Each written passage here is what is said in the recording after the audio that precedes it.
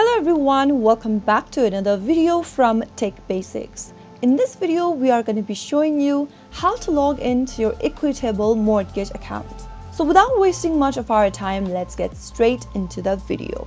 Now, the first thing to do is to open a web browser of your preference. After you've done so, go to the text box at the top and type in equitablebank.ca, which is the official website for Equitable Bank.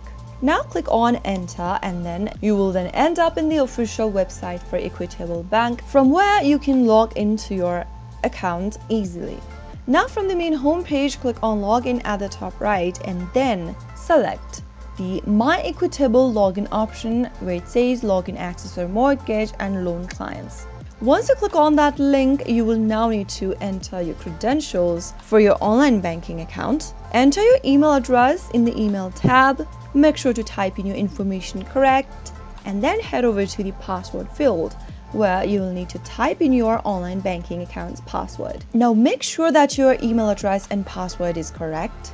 If you don't remember your password, you can get help by clicking on Forgot Password link. Simply click on the Forgot Password and follow through the password reset process, which will allow you to create a new password for your online banking account. But if you remember your credentials, you can simply type it down like this in the text box and click sign in, which will then sign you into your Equitable online banking account, from where you can select the mortgage option, and then there you will be able to access your Equitable mortgage account online. After you are logged in, you can now start managing your loans, make a payment, or simply view your transaction history.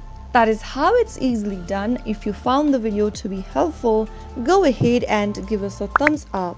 Don't forget to subscribe to the channel by hitting the subscribe button. Also press on the notification bell so that you'll never miss another upcoming upload from us. I will be back again with the next tutorial episode like this. Thank you for watching.